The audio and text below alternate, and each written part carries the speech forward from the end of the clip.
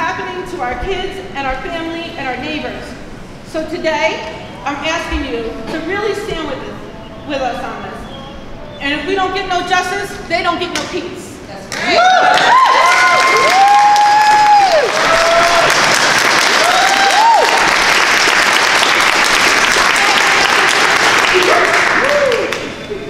All right, so I want to just break down what the platform is. You know, we've been talking a lot about this police accountability platform. You know, what is it? What are we trying to do?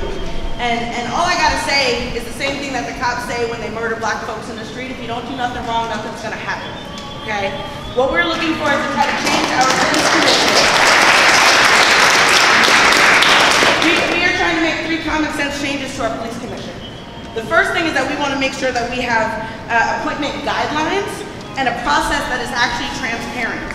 You know, one of those guidelines that we're talking about is removing the police from the police commission.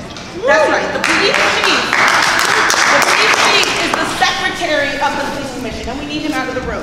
How can our complaint be taken seriously when the police chief is secretary? Do you think they're gonna go against their own officers? No. In addition to the police chief and mayor on the commission, the rest of the commission has been appointed without any guidelines. There are other commissions in this city that have guidelines for appointment, but the police commission, who oversees the people with the guns and the tasers, they got no guidelines. There's just, Steve just gets to decide, really, is how it works. And so we need members who represent the community that's being over-policed, and the mayor needs to answer to who he selects.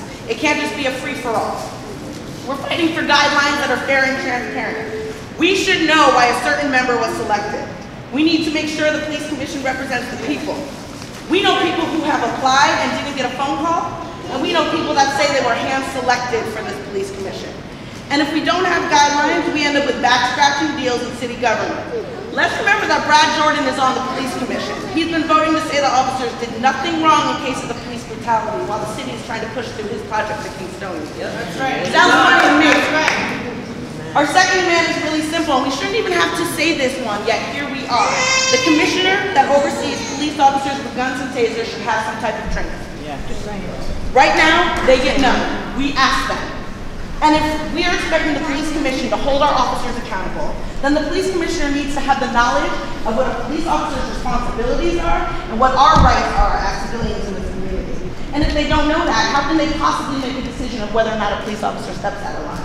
They can't. It's common sense. I'll tell you, when I worked at CBS, I could train. You know, I mean, and that just didn't seem as challenging, but, you know, walking around with them, you know? And our third demand is to make the complaint process a little bit less threatening. You know, right now, if you want to make a complaint, you have to have some contact with the police, either dropping it off or while you're being interrogated by the police commission. And that also includes the lawyer for the city of Kingston, who upholds one position to ensure that the city doesn't get sued. So why are they asking that question? We need a process that's supportive. We need to be able to complain without fear of retaliation, and we need the ability to make anonymous complaints. And we need to make sure that an interrogation by the lawyer is not a part of this process. That is not fair.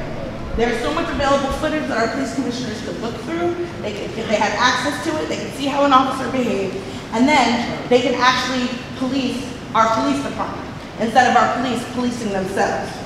Someone that has been assaulted by a police officer should not have to have contact with a police officer to submit a complaint. I would feel really, really uncomfortable having to do that. We have stood here in this very space, and we have watched our police commissioners, including our mayor, walk out of this room instead of having to face the people. So we are asking for common sense. We are asking for our safety, and we're just asking for the police commissioners to be people that care when the police step out of line, not people who are doing a favor for our city so they get a favor back. And we need real police accountability, and we need justice, and we're not going to stop until we get it. Woo!